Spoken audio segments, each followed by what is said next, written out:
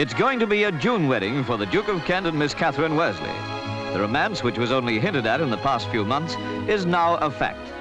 The ring, a large sapphire with a large diamond on each side. The Duchess of Kent was at Kensington Palace with Miss Worsley's parents. Sir William Worsley is Lord Lieutenant of the North Riding of Yorkshire. The family seat, Hovingham Hall. The wedding will be at York Minster. Princess Alexandra joined the party. The Duke first met his bride-to-be when he was stationed at Catterick. They have been good friends ever since.